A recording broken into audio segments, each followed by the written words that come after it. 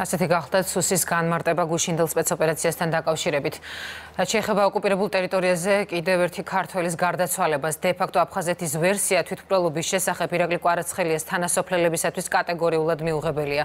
ანუ კი გუმბერიძე გვერდება პირდაპირ ეთერში, ანუ კი რას ყვებიან 29 წლის ბიჭის გატაცების თვითმხილველები. ხატია შეიძლება ითქვას, რომ ადგილობრივების ნაამბობი სრულად ეწინააღმდეგება დე-ფაქტო აფხაზეთის წარმომადგენლების მიერ გავრცელებულ ვერსიას, რომლის მიხედვითაც საქართველოს მოქალაქემ ირაკლი კვარაცხელიამ თავი მოიკლა.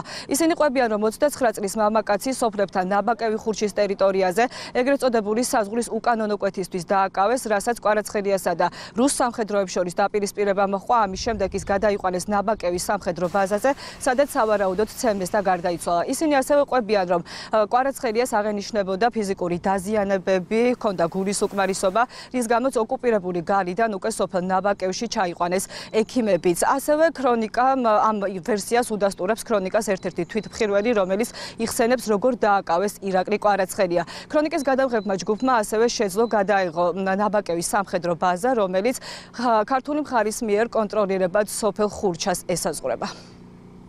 მე ვხედავდი როგორ დაიჭირეს საწყალი ბიჭი, ცოტა ნასვამიც იყო და რუსებთან სიტყვერი შელაპარაკებაც ჰქონდა. ამის შემდეგ წაიყვანეს, მანქანა მოვიდა, წაიყვანეს აქ ნაბაკივის ბაზაზე ყავდათ.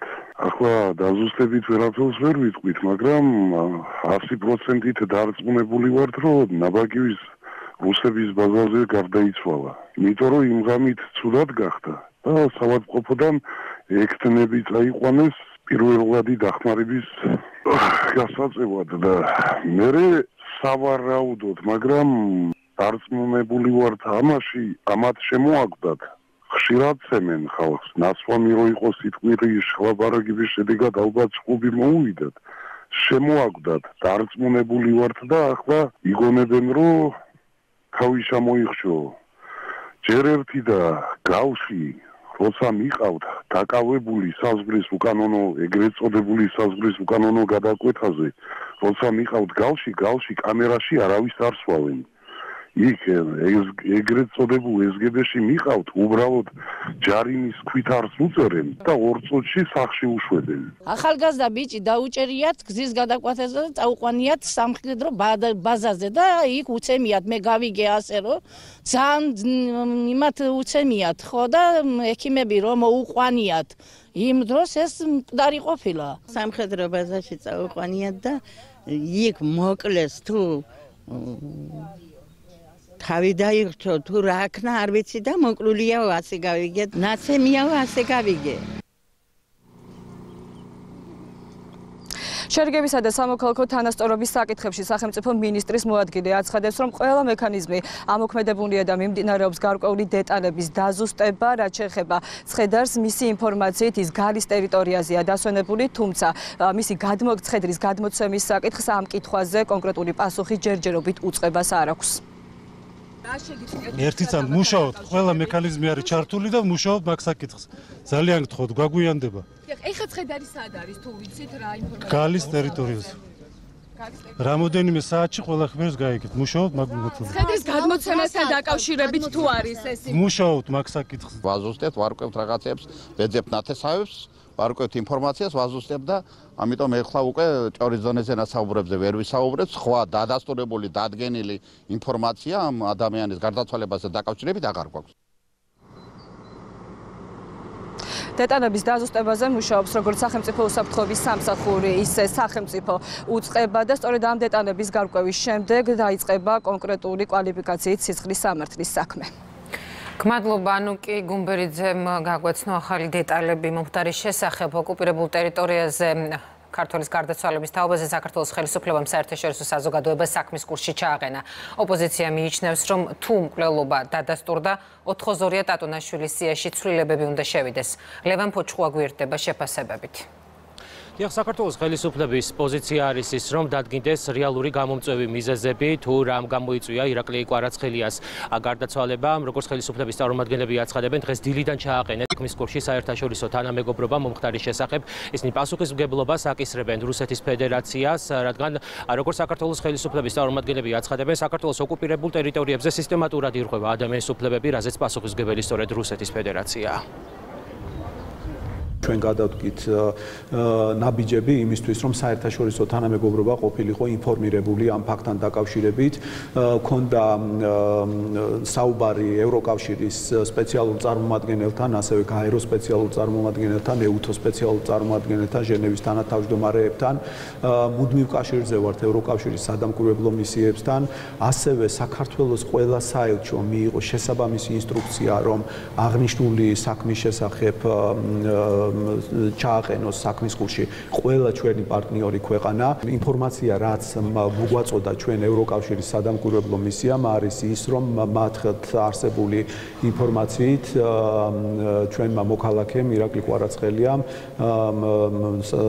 თვითმკვლელობით დაასრულა სიცოცხლე. თუ დაზიანებები აქვს, მაშინ ძალიან არასარწმუნო არის თვითმკვლელობის ვერსიაზე საუბარი. სამწუხაროდ ასევე იყო საუბარი ტატუნაშვილზე, რომ მან რაღაცა გული შეტევით მოკრა და აღმოჩნდა ადამიანის საშინელი წამების მსხვერპლად მოკლული, შედეგად მოკლული. ამიტომ ალბათ სულ მალე გავერკვევით და აღმოჩნდება ინფორმაცია და გამოჩნდება რეალურად რა არის მომხდარი, მაგრამ ძალიან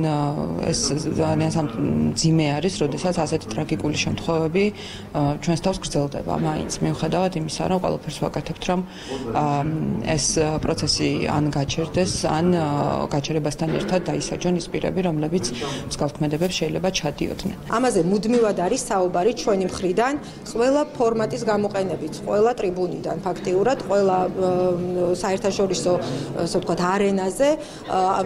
ასეთი ფაქტები, რა თქმა უნდა, კიდევ დამატებითი მტკიცებულება არის იმისთვის, რომ გააქტიურდეს ახალი, ასე ვთქვათ, ფაქტებით დამძიმდეს ის რეალობა, რომელიც არის, თუმცა დამძიმება ფაქტების ჩვენი სურვილი და მოთხოვნა ნამდვილად არ არის.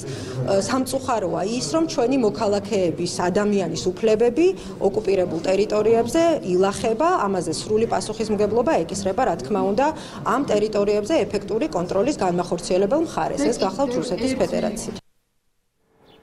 გარდაცვალების ჭეშმარიტი გარემოებების დადგენის აუცილებლობაზე საუბრობს ბუნებრივია ოპოზიციაც. ისინი აცხადებენ, რომ იმ შემთხვევაში თუ ადგილი ჰქონდა არაადამიანური მოპყრობის ფაქტებს, აუცილებელი არის გამოვლინდნენ დამნაშავეები დაისაჯონ და 4-ზორია ტატუნაშვილის სიაში იქნას მათი გვარები შეტანილი. უნდა იყოს დადგენილი არა მარტო ის რა ვითარებაში მოხდა მისი გარდაცვალება, არამედ ის თუ რა პირობებში იმყოფებოდა ის საპყრობილებში, ხო არ იყო ნაწამები, ხო არ იყო მის მიმართ სხვადასხვა არაადამიანური მოპყრობის მექანიზმები გამოყენებული და ამის მერე უნდა გაკეთდეს შეფასება. ხა ბუნებრივია, თუ ეს ასე მოხდა, ანუ თუ ეს არის მოკლული, ან თუ ეს იყო ნაწამები, მაშინ ამაზე უნდა გქონდეს უმკაცრესი რეაგირება, როგორც ქვეყანას, როგორც მინიმუმ უნდა იმ ადამიანების დადგენა მოხდეს, ვინც ამაში პასუხისმგებელი არის.